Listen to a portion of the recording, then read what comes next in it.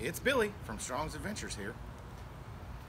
On my video of the cooking setup, Tony Johnson asked me about the dimensions of the hooks so that maybe he could build his own. Tony, I'm gonna do a little better than that. I'm gonna give you the dimensions on all of it. The swing grates, the box, all of it. That way, if somebody wants to make their own, they can go ahead and do that. Y'all hold on, we'll be right back.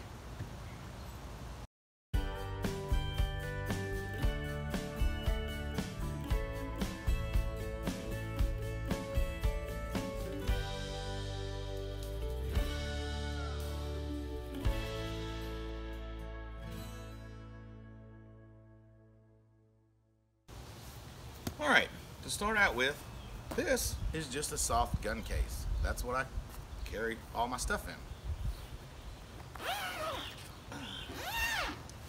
Rhonda got it at Academy Sports and Outdoors. Now, to hold my hooks, and I usually have a pair of tongs in here or something else. I don't have them in here right now, but to hold my hooks, she found this on the internet, on the interwebs.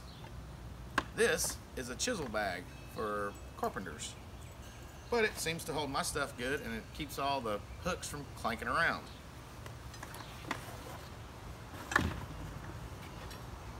These are our two supports for our swing grills that I made these.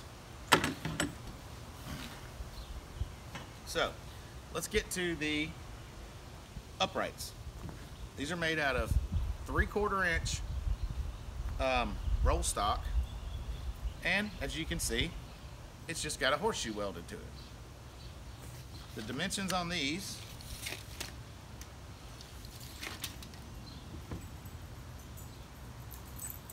are 59 inches, which is a 1 inch shy of 5 feet.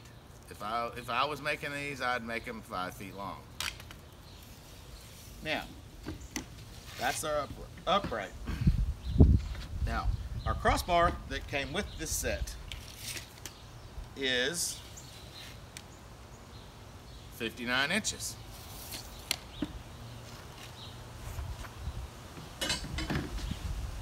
I got this from a place that I was working at because some of the fire pits I use are a little smaller.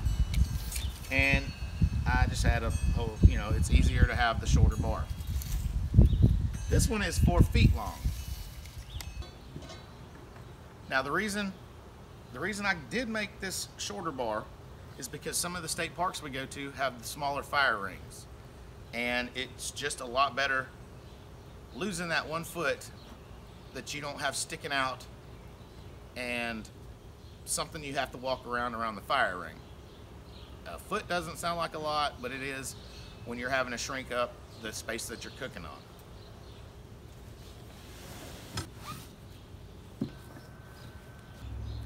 Okay, here's the hooks. The hooks are made out of 1/2 inch round stock. The shortest one is 9 inches. The longest one is 17 inches. They are 2 inches different in each one of these. So you got a 9, you have an 11, 13, a 15, and a 17. What this does, this allows you to have 50 degrees, roughly, this is cooking over a fire, roughly 50 degrees difference in each hook, just by lowering it down 2 inches. Now, I can't really tell you which one's 350. That's all going to depend on how long you stick your uprights into the ground, if you're going to use it by beating them into the ground. When I'm using it on my firebox, this one's usually 350, the middle one. That's how I designed it, and that's pretty much what it does. I shoot it with a thermal gun, and that's what we came up with. Okay, As you can see, the end of each one is rounded over. It's easier to slide your pot handle on. The dimensions on that is about 3 inches from the tip to the outside edge.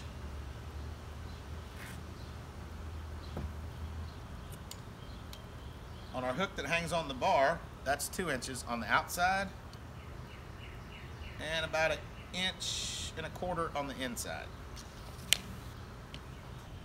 Alright, we're going to use a piece of string, get a little measurement on this to give you an idea of how long these actually are.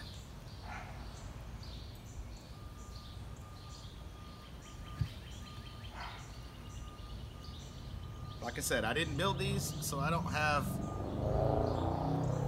the dimensions on them.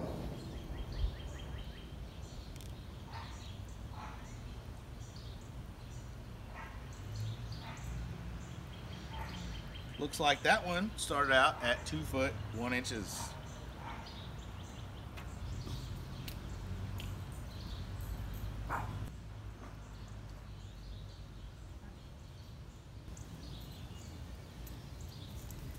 Okay, I measured the longest one. Now I have the shortest one. And that's going to be 16 inches. So, I'm not really good at math. The longest one was 25. The shortest one is 16. There's 5 hooks. The math is up to you. You can do it. Alright, and when you're done, they go right into the chisel case. See? You don't want to hear that in your truck, in your car. You don't want to hear that while you're driving down the road, trust me. So, they go right into the case. Flip it over. Roll it up. And it's ready to go. Alright, for our swing grill, this is the support that goes on the bottom. This is a 1-inch piece of thin wall square tubing. 1 inch by 1 inch. I welded a nut onto each side. After I pre-drilled a hole in here, I welded the nut on. And then I just use a nut with a T-handle that I welded to be able to screw these in and tighten them up on the uprights. So that way we can have our swing grill at whatever height we want. I made these 3 inches long and I welded a 1-inch flat washer on the top, dead center, so that it will stay on the 3/4 inch upright. Alright, we'll start out with the small swing grill. It measures 16.5 by 16.5. It's made out of 1 inch by 1 inch angle iron. It has stainless steel expanded metal grating on it, so I don't have to worry about that rusting. Alright, I used the 1 inch by 1 inch square tubing thin wall again on this. As you can see, I welded a nut and put the T-handle on it. I also welded a 1-inch flat washer. I put a gusset on it. I made this 8 inches long, and the bottom support is 19 inches long, welded to our 8-inch piece. I put in a little gusset here to help hold the weight. And okay, my reasoning in having this bolt right here is so that you can tighten it up on your uprights. When you have them sitting there like that, these will always be tight to be able to hold the weight of your swing grill. If you want to move the swing grill up or down, what you're gonna do is if you're gonna move it down, you're gonna tighten this bolt up so this won't fall down. You'll loosen these bolts up, slide it down the upright, tighten the bolts back up, loosen this up, and then you'll be able to move it down to where it is sitting on this piece. Then you leave this loose, and that lets you swing the grill. That's why it's called a swing grill. All right, let me show you the big grill.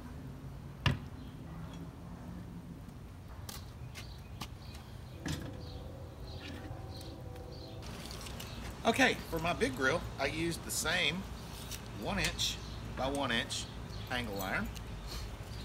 It measures 25.5 by 18. It also has the stainless steel grating on it, so I don't have to worry about that rusting up. So, on this one, I made this 8 inches also, with the 1 inch washer on the bottom. And I used a 22-inch piece here.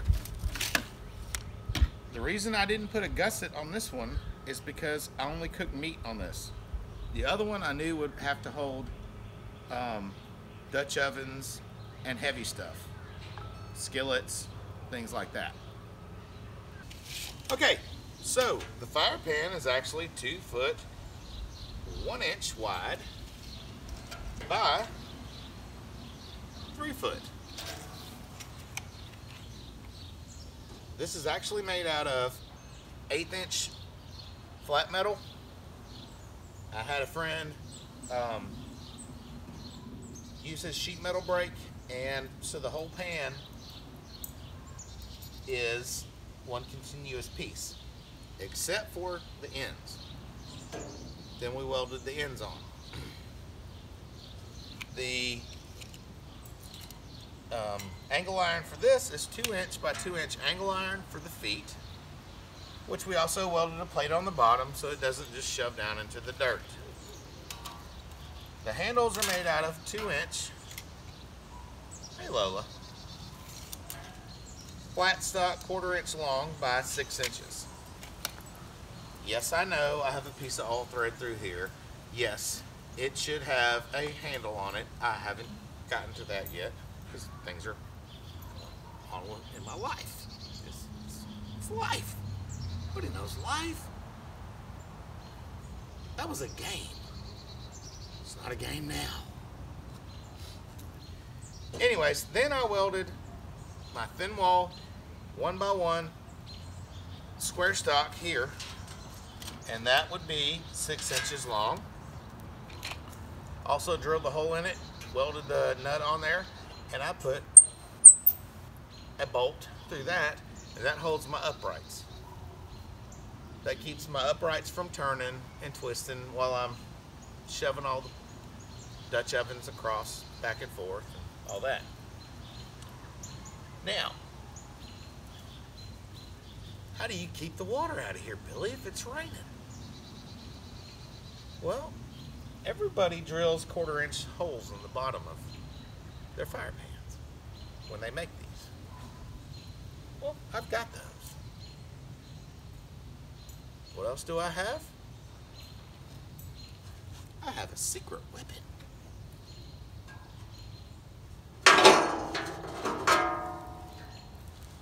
I've got a 1 inch hole with a piece of 1 inch round stock and a, I don't know, 3 by 3 piece of flat welded on the top of it. So when the downpour comes, you just use your boot, kick that out, all the water runs right out, and your fire just keeps on ginning.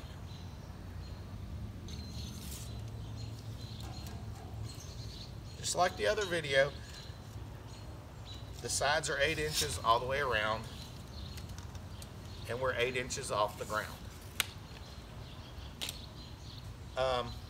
I figured out that pretty much 8 inches off the ground. I can build the biggest fire I want, and it does not have any heat issue trying to catch anything on fire underneath of it.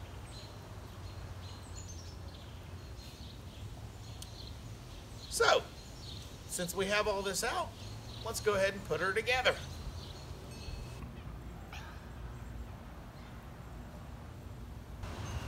Alright, first things first. We're going to get our grill out. Put that through there.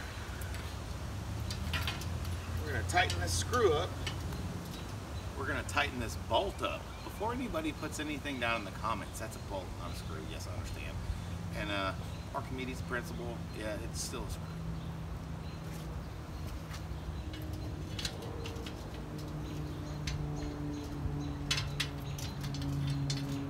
Put our keeper on there. Stand this one up.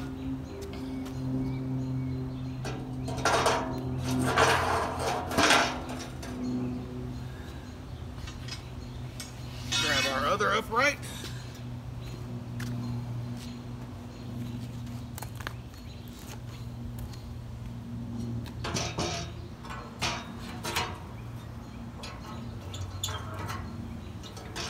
Put this one through.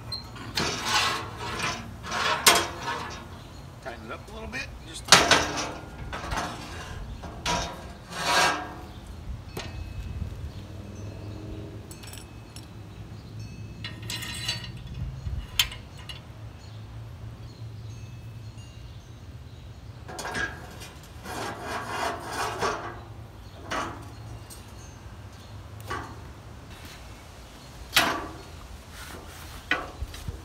grab our hooks and our crossbar.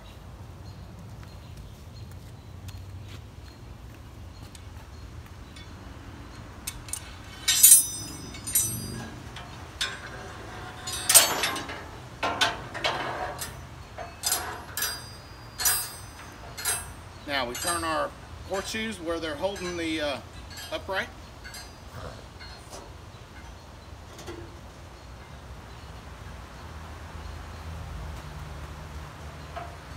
The other horseshoe where it's holding the upright. Tighten our bolts. Now, like I said before, tighten the top screw up here for your swing grill. Loosen the bolts on your adjuster. And loosen the bolts on the swing grill. And bam, there you go. And that's all you got to do. So, I hope this video helped anybody out that wants to make one. I really love this setup. It actually works really great for me. All I can say is go out and cook something. And don't forget, there ain't no loving like Dutch oven loving.